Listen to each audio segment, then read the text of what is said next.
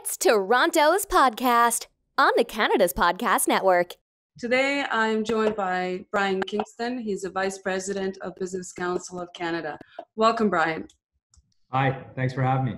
You're most welcome. Thank you so much for taking the time to speak to us today. Yeah, no problem. Happy to do it.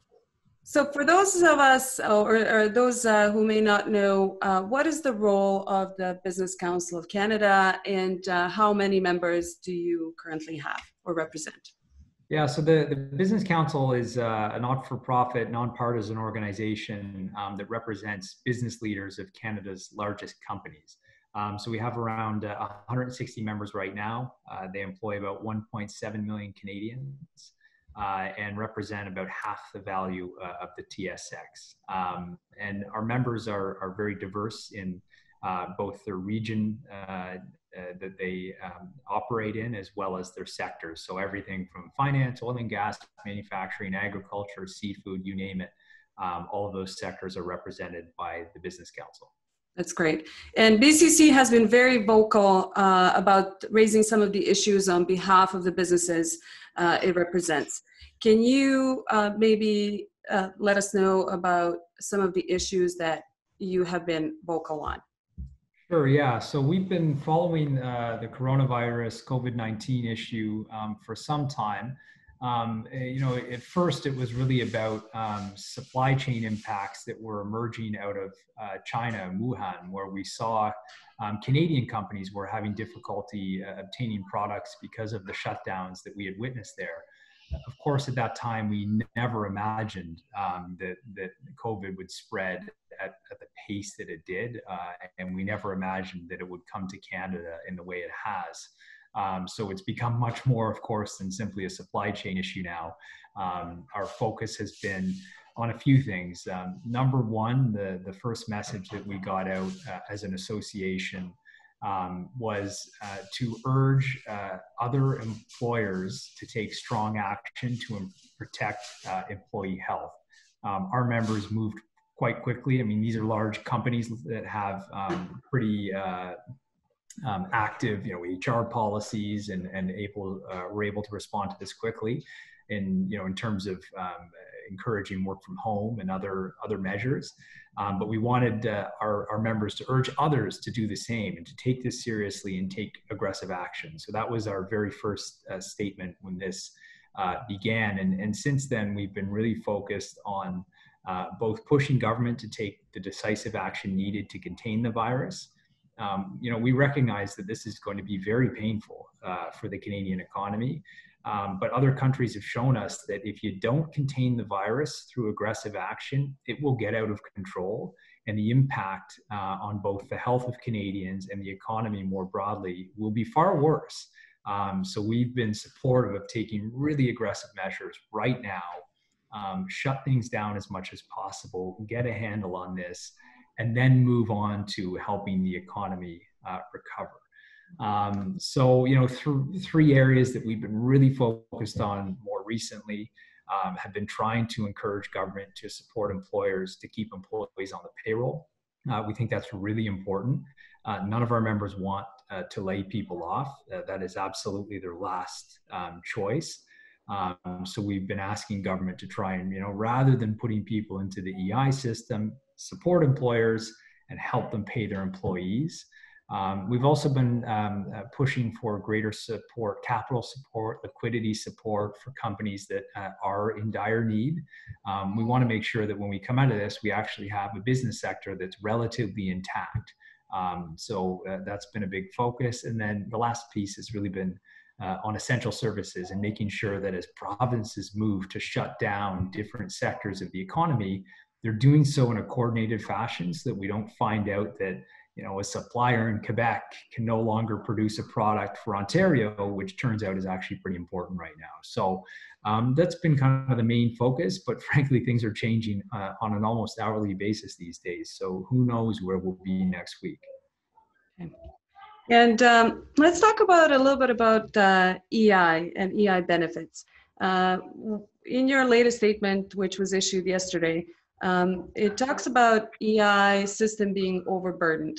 We know that the usual number of applications per week is around 45,000. In the last week, we've seen 1 million applications. And with the royal assent yesterday of the bill, Canada's emergency support bill, there was an additional $82 billion that is being used now to give benefits through CRA. Do you think that that will assist in terms of alleviating the burden of EI, and how helpful will that be? I think it's definitely a step in the right direction. As you noted, the EI system was overburdened. I think government only processed about 15% of applications, despite the fact that they had thousands of public servants working away on it.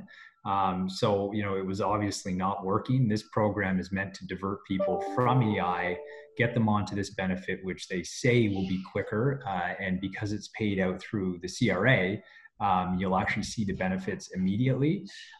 So, I think it's a step in the right direction. We still think that a direct wage subsidy to employers would have been the best way to do this, because you simply, the employer would pay the employee, they would have paid them the equivalent to the EI, and then they would file for a reimbursement at a later date.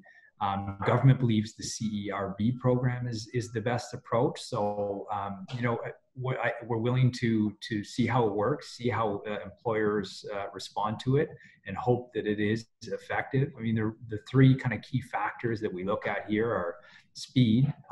Can you actually get the money out the door to people that need it quickly? Scale, can you scale this thing? Can you actually process 4 million applications, 5 million applications quickly? And then finally, it's efficiency. Is it easy for people to apply? And is it easy for government to get money in their hands?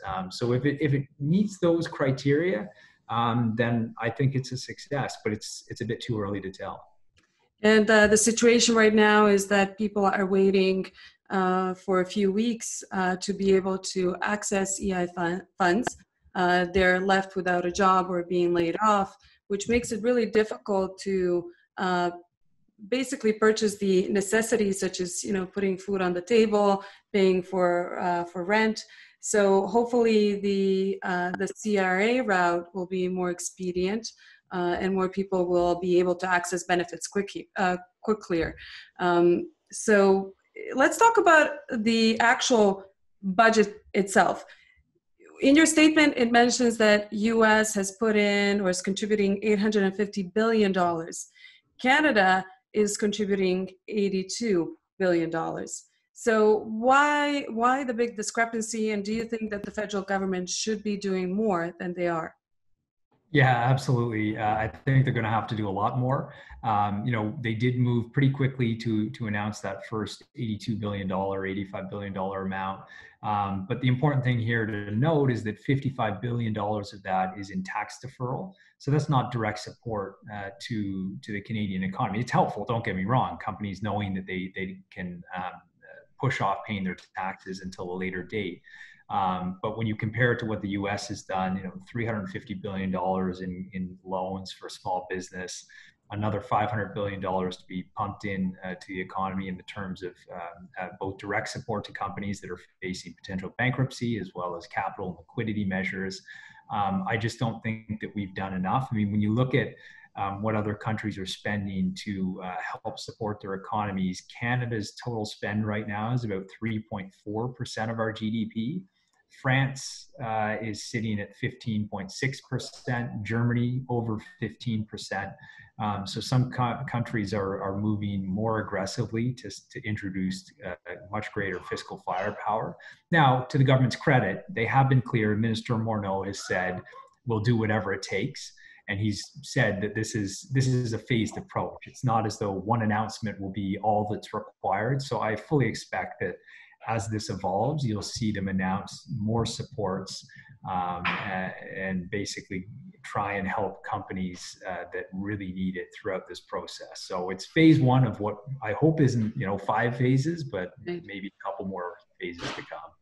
I think a lot of small businesses right now are thinking it's great that these loans are available, but I'm struggling as it is. Do I really want more loans, or do I want government help in terms of, greater wage subsidies, which is something that UK and Denmark are doing, and they have up to 80% of wage subsidy. So a lot of things, I think, to follow and to come, and to see how our federal government will react in terms of assisting businesses, which are really important in terms of the life and health of Canada's economy as a whole. So from what you are seeing so far, if the government doesn't take the action that they're supposed to, where do you see this going? And I know in the last statement, it also mentions recession, depression. Where are we heading if this is not acted upon? Yeah, I mean, the current forecasts for the Canadian economy are very worrying. We're now expecting in the second quarter for the Canadian economy to contract by as much as 20%. These are just unbelievable numbers that would have never expected. And employment, is definitely likely unemployment to spike well above 10% and could go far, far higher. So this is not a good situation, clearly. And the reason we're asking government to act quickly with really significant support for businesses is because we do know that we will get through this. The virus will be contained. It has been contained in other countries. And what will happen afterwards is we're hoping for a bit of a V-shaped recovery where you actually, when Canadians get the all clear that you can leave your home, you can go out and spend and do the things that you like to do, that they will go out and do that and will return to a certain level of normalcy.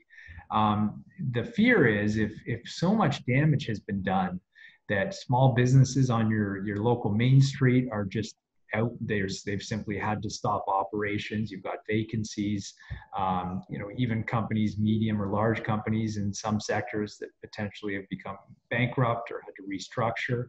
It makes it difficult for that more aggressive recovery to take place after the virus is contained. So, we really need to make sure that the economy is like a car.